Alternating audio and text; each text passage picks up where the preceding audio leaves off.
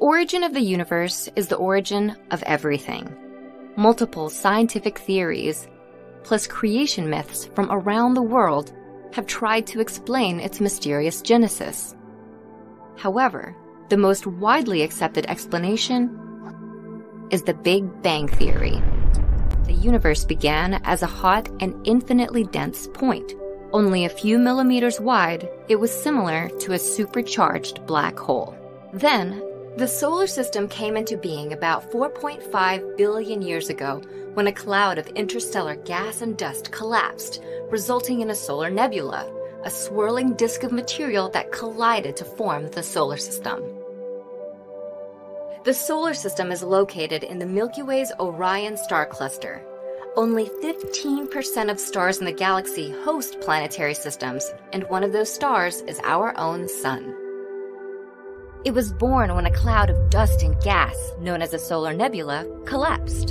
And in the middle of this formation, matter condensed into a burning ball of gas that became our Sun. The Sun's fiery nature, along with a tremendous gravitational pull and an extensive magnetic field, helped it to become the heart of our solar system. Because of this mass, the Sun has a great pull on the fabric of space, creating a gravitational force that causes nearby planetary bodies to be drawn toward it.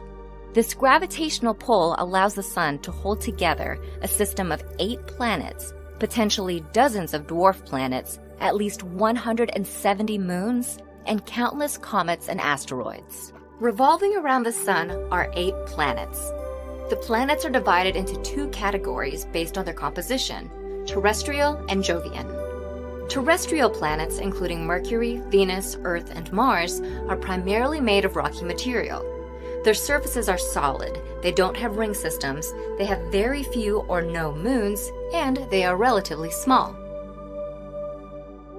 The smallest and closest to the Sun is Mercury, which has the shortest orbit in the solar system at about 3 Earth months.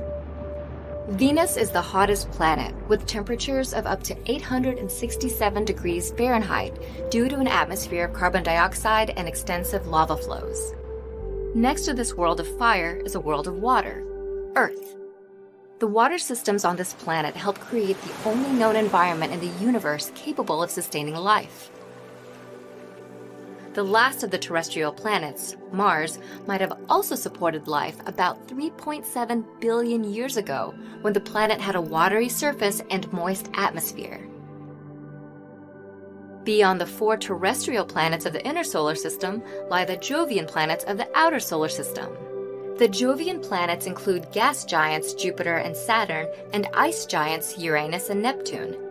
The gas giants are predominantly made of helium and hydrogen, and the ice giants also contain rock, ice, and a liquid mixture of water, methane, and ammonia.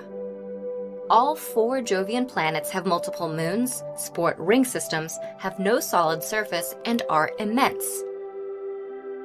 The largest Jovian is also the largest planet in the solar system, Jupiter. Nearby is Saturn, the solar system's second largest planet. Its signature rings are wide enough to fit between Earth and the Moon, but are barely a kilometer thick. Past Saturn are the ice giants Uranus and Neptune. The slightly bigger of these ice giants, Uranus, is famous for rotating on its side. Next to Uranus is Neptune, the outermost planet in the solar system and also one of the coldest. Orbiting the terrestrial planets is the asteroid belt, a flat disk of rocky objects full of remnants from the solar system's formation. On Earth and on some of the other planets, the Sun's magnetic field interacts with their atmospheres, resulting in beautiful auroras. Despite its size and strength, the Sun will not last forever. In about 6.5 billion years, it will run out of its hydrogen fuel, expand to envelop Mercury, Venus, and even Earth, and then collapse into a small star known as a white dwarf. In the meantime, the Sun will continue to play a critical role in the system that bears its name. The Sun's protective magnetic field, tremendous gravitational pull, and ability to create vast amounts of energy will protect, contain, and give life to our solar system.